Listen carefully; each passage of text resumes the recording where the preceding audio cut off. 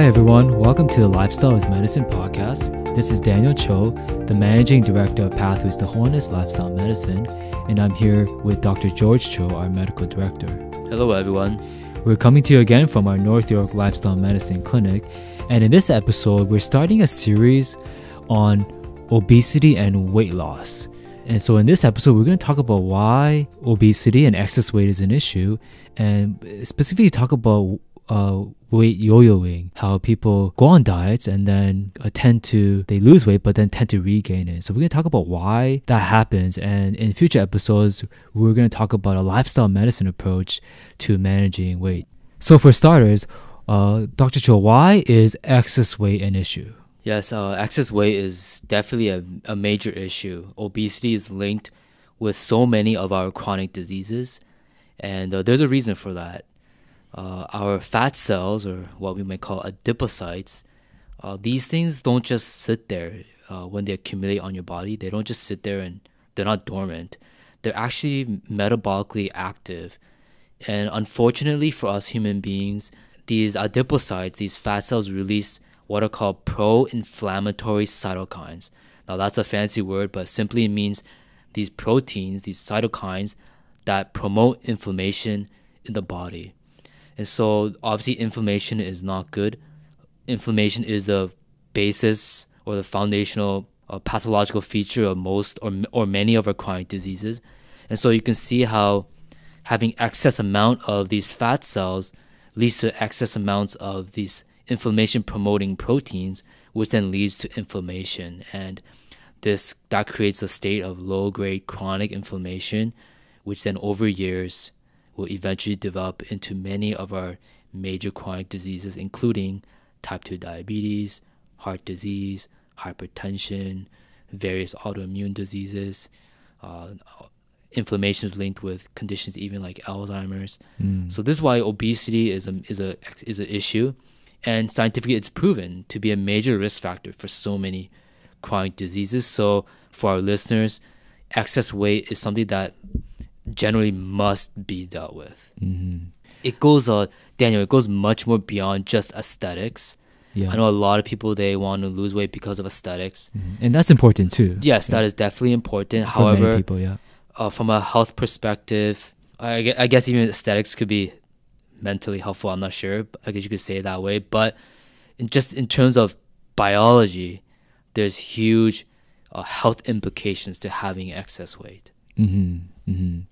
Right. I know many people, they try to lose weight for different reasons. One of them is, of course, the aesthetic. But like you're saying, there are metabolic consequences to excess weight, which I think is really important to know, because I think most of us, when we think about having too much fat in our bodies, we think of fat as like storage, right? It's energy storage, but this is active energy storage metabolically. Yes, it's more than just energy storage. Right. Yes. Yeah.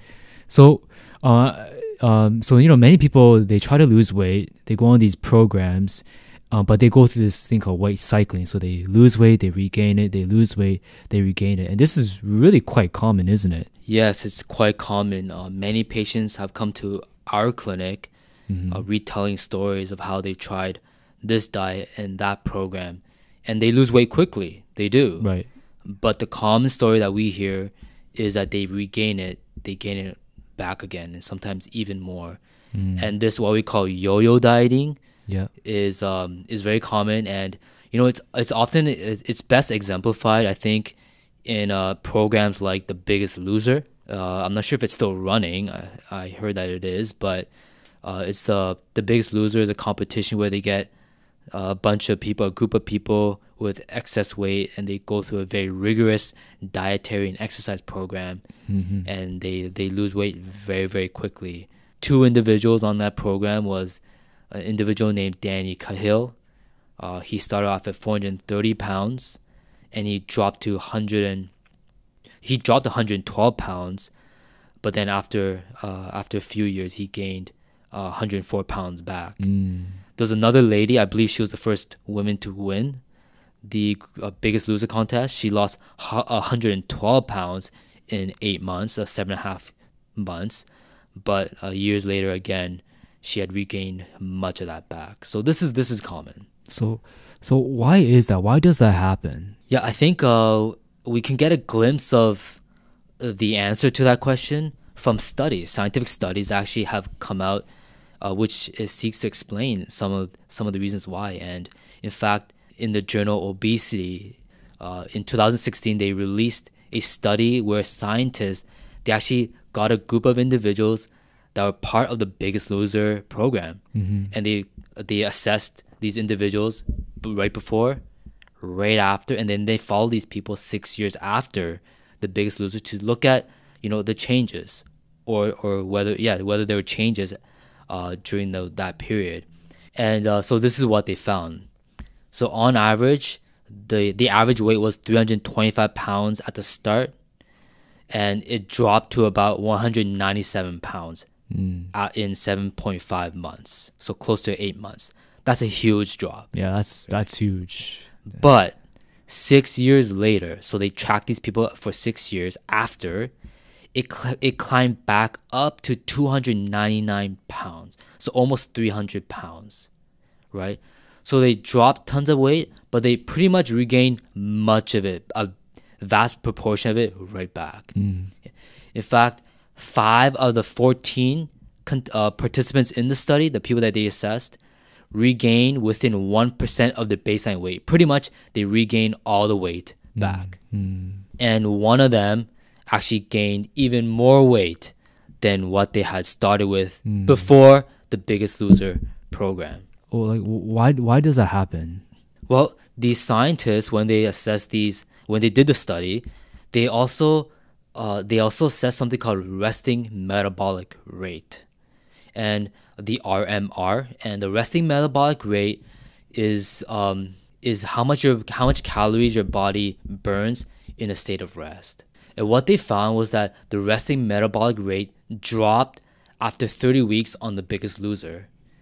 So that would be normal because with weight loss you lose or your resting metabolic rate drops. So that's not surprising. And with weight gain or with increased muscle mass, these types of things, your resting metabolic rate will actually go up. So the fact that these people they dropped the resting metabolic rate after the Biggest Loser program is actually what would be expected. However, they assessed the resting metabolic rate after 6 years.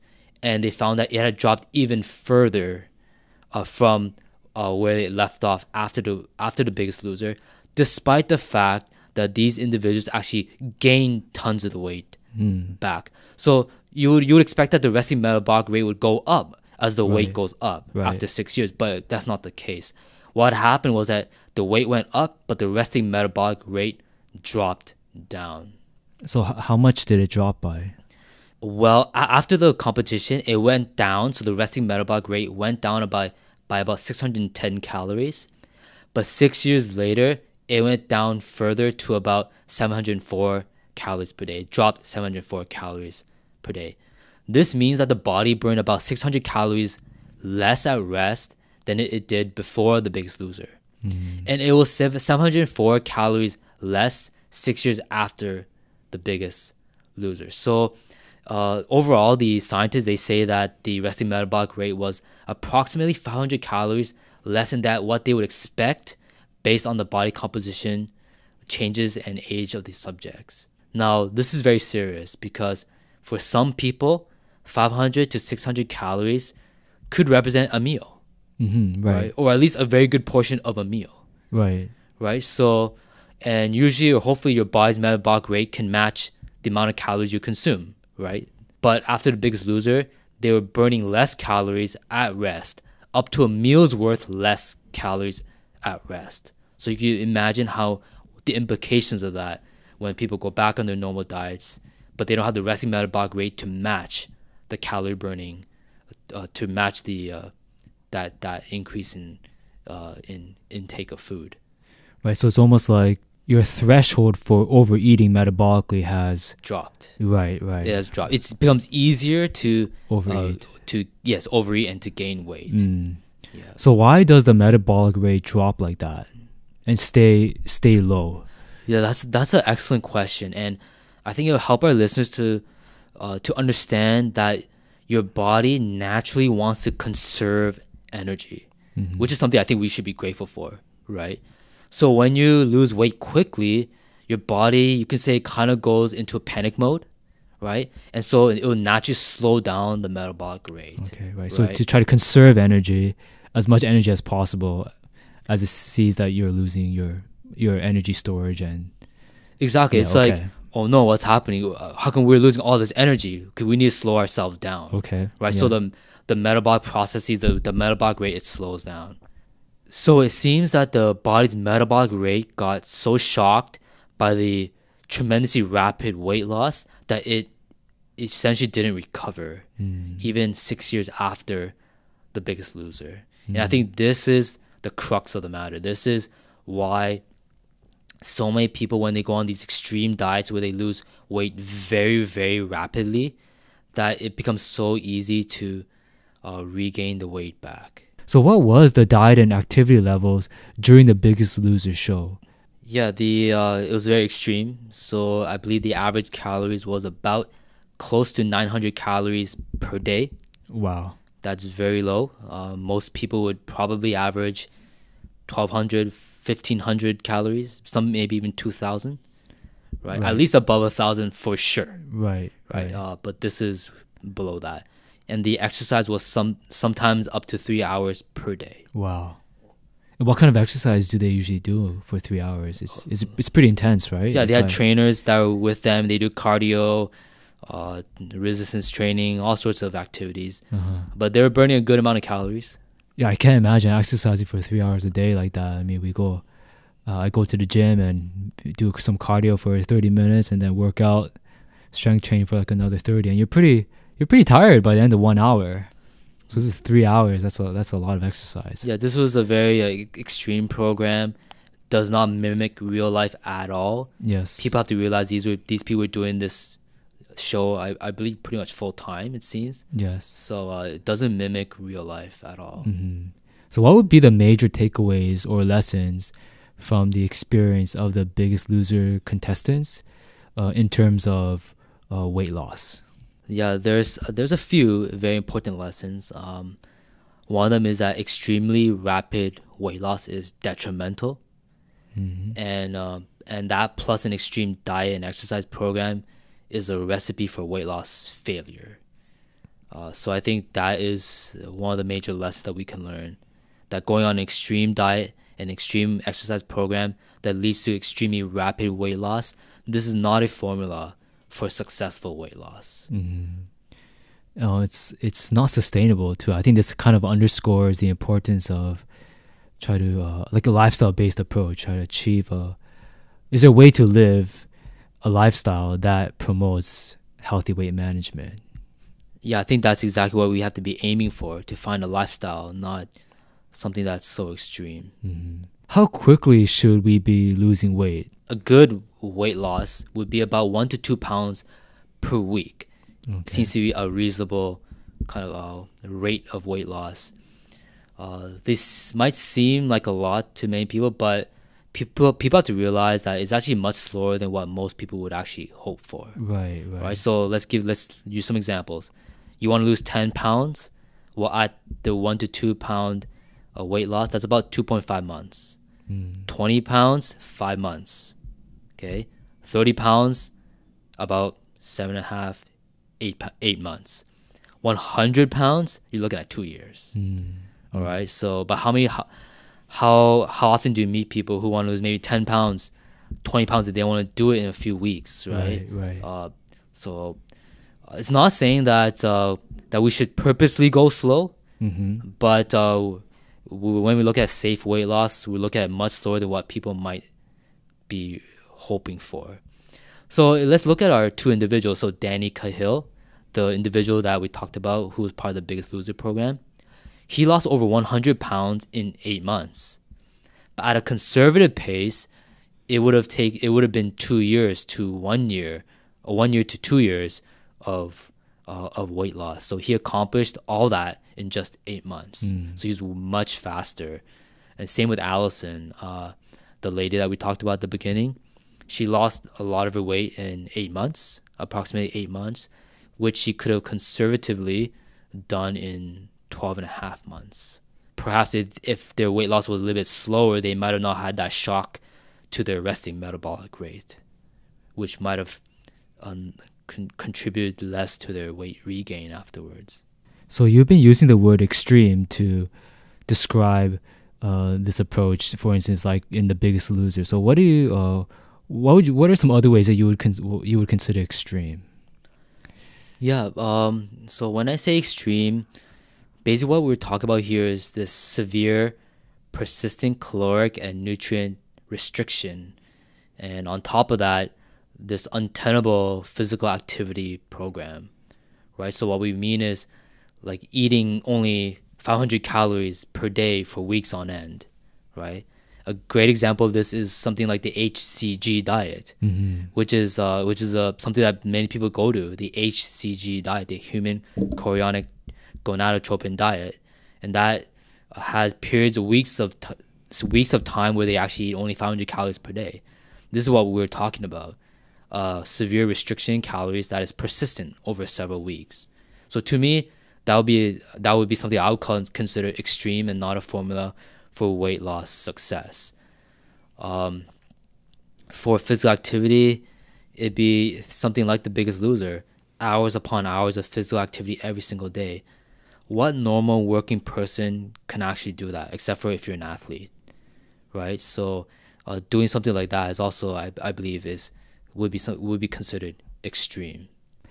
Yeah, and if you're going to exercise for that many hours per day, something else in your life is going to give, right? So you work a full day, assuming you work a full day, 8 hours, say 9 to 5, then if you work out for 2-3 hours a day, and then that takes away time from family, other leisure activities. It would really take a lot of dedication. You'd probably lose some balance in your life as well. Yes, that's absolutely correct. And in fact, in our next episode, we'll probably talk about exercise, and I will show that from the science that we actually don't need that much exercise at all. The amount of exercise that we can do to contribute and help with our weight loss is actually much less than some of these extreme things. We'll talk about diet as well and show that you don't need to restrict your calories so severely in order to actually get weight loss. There's actually more of a holistic lifestyle approach that we can take to promote a healthy weight. I think that's really important too, because if you look at some of these other kind of programs out there, they're also very expensive. So maybe they're not as extreme, but they're very expensive. Like you have to keep going to a doctor's visit every week. You're paying for that, or you have to buy these like packaged products that are expensive. So that just doesn't seem very tenable and sustainable either. Yeah, it's not a lifestyle. Right. To have to buy these pre-made special packages of food and things like that, it's not a lifestyle. So we have to ask ourselves a question: is there a lifestyle that's not going to shock our body's resting metabolic rate, and that we can actually sustain, and that's livable? And I believe the answer is yes. Right, and I think that's what's great about lifestyle medicine. It's kind of focuses on how to change your lifestyle and empower you to change yourself, so you can live a lifestyle that's going to promote health and not have to keep going to a doctor, depend on products, and just live a really extreme life. That's correct. Right. Yeah. All right. So in our next episode, we'll be talking about a lifestyle medicine approach to weight loss. So we hope that you can join us for that. As always, we'd love to hear your thoughts or comments on this episode. So we hope that you will leave us a review. And also, again, if you have friends or family who you think could benefit from lifestyle medicine, we encourage you to share this podcast with them. So you've been listening to the Lifestyle is Medicine podcast. Thank you so much for listening in. We hope you'll join us next time.